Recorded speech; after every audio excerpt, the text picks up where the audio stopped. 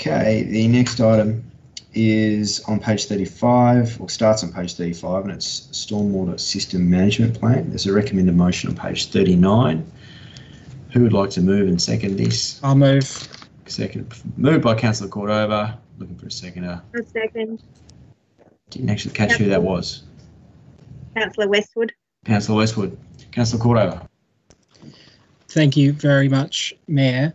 This is a very timely report, and it's almost auspicious, or should I say inauspicious, that we're currently receiving a massive dumping of rain this evening here in Kingborough as we look to pass the report summarising the findings of Council's developed Stormwater System Management Plan. And there's a number of recommendations here which I can take us through, or which will come out in the discussion tonight. But essentially, at this time, there's been an incredible amount of work that's gone into what is a very comprehensive and detailed report that makes a number of very sensible and pragmatic recommendations. One of which is that what we're looking at here is a sort of high-level assessment of the current level of service provided by Council's stormwater network. And I would have to say that the management plan makes for very interesting reading indeed, and demonstrates, I think, the kind of investment that will be required and the kind of attention to detail that will be required to make sure that we are providing the kind of stormwater network that is fit for purpose. And so to me, some of the key highlights from this is that this stormwater management plan identifies that we've got about 9,500 pipes across Kingborough. We've got 4,400 manholes, approximately 3,700 entry pits, and 5,000 house connections. Now, of those, 32% have less than a 39% AEP capacity. Now, AEP is the annual exceedance percentage. So when we talk about a 1 in 100 year flood, that is a 1% AEP. So when we talk about 32% of, so 3,000 of the 9,500 pipes have a less than, they could withstand a less than 1 in 2 year flood or stormwater event. Similarly, 53% have a less than 5% AEP. So another way of saying that is 53, half of Kingborough's stormwater pipes could not withstand a 1 in 20 year storm event. So these are quite alarming, but it's also crucial information for us to have at our fingertips in order to implement sensible policies to try and mitigate some of this. And so I really do want to thank Mr. Aronson for compiling, that's the stormwater engineer, for compiling this incredible report showing that nearly 1 in 3 pipes in Kingborough, 28% of the pipes in Kingborough, have a diameter of 225 mil or less, which means that they're prone to blockages. It's an insufficient diameter, and so the council should consider adopting a minimum pipe size for future developments. I do have a couple of questions that I would like to ask, but I also just want to point out that this report is very comprehensive and very interesting, and particularly in terms of its flood risk management, and going through H1 to H6 of the various risk levels that are provided, which outline our current 10 hotspots or 10 risk areas. So without meaning to cause alarm, it's worth noting that this report mentions that there are 33 hotspots that were identified in the municipality of Kingston, and the top 10 being Channel Court Shopping Centre, Coles Kingston Plaza, the Kingston Gateway Plaza, and you can read the rest there on page 37 of the report. I think the recommendations are the takeaway message there, but spend some time familiarising yourself with the maps because it really is quite interesting to read. We need to incorporate the findings of this report and the overflow mapping into our planning processes, and that's a really big takeaway for me. We need to develop a stormwater management policy to support our ongoing planning. We need to undertake detailed flood risk management studies, and we need to provide preliminary overland flow mapping to emergency agencies, and then implement this in our ongoing strategic planning. We're living through an age of increased climate-related events as a result of anthropogenic climate change. We are going to see more storm surges. I note that today they anticipated 50 mil of rain, and in the May 2018 flood events, it was about 180 mil of rain that we received during those May 18 flood events, which caused such inundation across our municipality. The detail of this report allows us to identify where the risk is and allows us then to take steps to mitigate that. So I would like to again thank Mr. Aronson and also ask a question. My first question is, what was the AEP of that May 2018 flood event? Mr. Aronson. Through you, Mayor. So the May 2018 event was an interesting one because it came through as different rainfall cells. So it was very different from area to area. So, and it's the AEP event is also depending on what sort of time frame you look at. So I know in Hobart, they had a 1 in a 180-year event locally, but other regions experienced much less. So it's really difficult to say, but we just know that some areas experienced severe flooding and some were more fortunate. Thank you. My second question, Mayor, is it says in the report that many pit inlets in Kingborough are less than 500 mil deep, and therefore that small size means that they're prone to flow surcharge.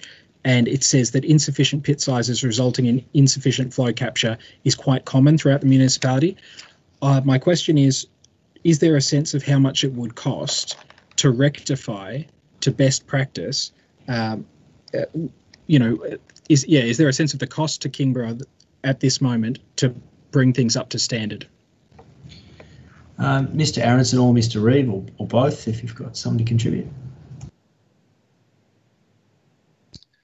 Through you, Mayor. I don't have a figure, but I would say it's quite likely it's too costly. You would rather have to look at new investments or where you are already doing upgrades that you bring that up to scratch. But going across the whole municipality to bring everything up to current standards, there will probably be better investments made in looking at sort of more strategic planning and having the information at hand, knowing where you would have flooding or surcharging and the likes. But maybe Mr. Reeve has some more to add. Through you, Mayor. Look, I'd support that viewpoint there. I mean, the problem we've actually got out there is there's a lot of infrastructure out there. What we try and concentrate on is the areas which are going to cause the most grief to people. So rather than taking a blanket rule that will go and replace all of our pits out there, we would just concentrate on the ones where we've identified there's particular issues, particularly where there is a pit there where we know that if it overflows there's not a nearby overland flow path for it to actually travel through safely there. It's more likely to actually come down into someone's driveway or into someone's property. So it's all about targeting where we're actually going to spend money.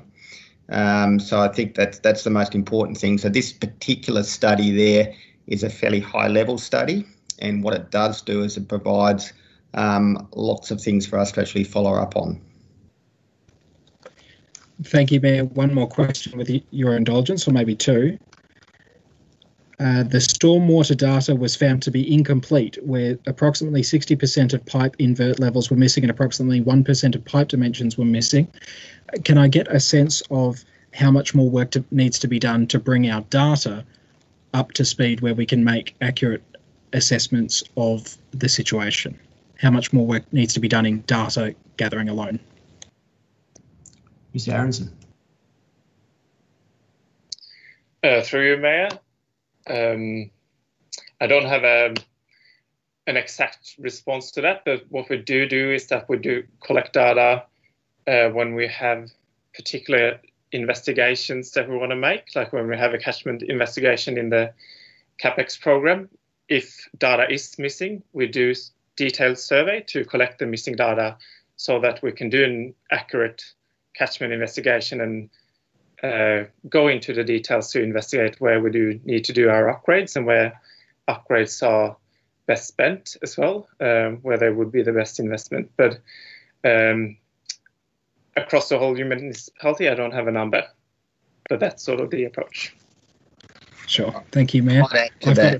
Just to add to that one, it is fairly common across all municipalities there that they will not have this type of information on their pipes there. So having invert levels on all your pipes there appears to be more of a luxury than a normality in terms of other municipalities as well. So we are no different to anybody else. Thank you very much for those answers. My final question, Mayor. The study area included the urban areas of Taroona, Bonnet Hill, Kingston, Blackmans Bay, Margate, Electrona, Snug, Conningham and Kettering, and I note that there was some limited data available for Kettering. It also mentions the drainage network and design drawings that were looked at for Spring Farm Estate and Whitewater Park.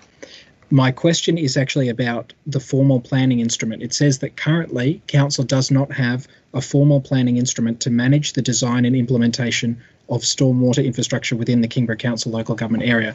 So I would like somebody to give me an understanding of what needs to be done to rectify this and what a formal planning instrument might achieve and when we can implement that if it is indeed something that is necessary. Mr. Ferrier, perhaps, or I may be wrong. Mr. Aronson, even, who knows? Yeah, through you, Mayor. So what we're saying there is we're really looking for some documents and guidelines in how to do best practice stormwater management for new developers. And the current planning scheme is quite limited, and we do know that in the new Tasmanian planning provision, it will be even more limited. But we are working in collaboration with the other South Tasmanian councils to develop a stormwater management strategy, not to replace the existing strategy, but sort of a framework and guideline so that developers and people who want to develop land, they can actually know this is what council expect of you to do, and here's some advice on how you can achieve the outcomes we're looking for. Basically to provide more guidance. And that's something we're currently working on and hoping to have progress by the end of this year. Thank you, Mayor. That's all from me. Councillor Cordover. Thank you kindly, Mayor, and thanks once again to the author of this report and the authoriser for giving us such a comprehensive snapshot, high-level view at what needs to be done. We have heard in the discussion tonight that some quite alarming statistics, and it's auspicious that this is happening on a day of, a big storm in Kingborough, but this gives us a roadmap out, and it tells us we've got a lot of work to do, but there is a way out, and it identifies some of those risks and challenges and puts us in a great position to be able to help mitigate the effects of those storms when they happen. As Councillor Grace pointed out, these things do happen periodically, and it's all about how do we best prepare our community, keep our property and people safe, and also prepare and plan ourselves for the future, recognising that there will be more of these in the wake of anthropogenic climate change. We've heard that 1 in 3 of our stormwater pipes currently cannot withstand a 1 in 2 year storm. 1 in 2 of our stormwater pipes cannot withstand a 1 in 20 year storm. We've got some ineffective entry pits and lintels that are ineffective. We've got some insufficient pit capacities across the municipality. And of course, we've got that challenge where 40% of the stormwater pipes we're talking about in the network are on private land. And so, without correct easements or standards. And so there's some challenges there. But despite all of these alarming statistics, I reiterate that by Council having done the hard work now and invested in this high-level plan, being able to move forward with an evidence-based and data-driven approach by utilising the excellent skills of the staff and management who have been working together to give us this high-level policy, this high-level report, we are now able to use the best information available to hand to fix some of these problems and plan for the future. So I want to thank everybody involved with this, and I highly commend this Stormwater System Management Plan to the Council. Thank you, Mayor. Thank you. So the motion is on screen and it was moved by Councillor Cordover, seconded by Councillor Westwood. It's as on screen and as printed in the agenda, so I won't read all the way through it, but I will go through the list. So councillors want to unmute themselves and say yes if they agree with the motion and no if they do not. Councillor Westwood. Yes. Councillor Bastone. Yes. Councillor Cordover. Yes. Councillor Fox. Yes. Councillor Grace. Yes. Councillor Midgley. Yes. Councillor Street. Yes. Councillor Moss. Yes. Councillor Reed. Yes. Councillor Winter is also yes. The motion is carried unanimously.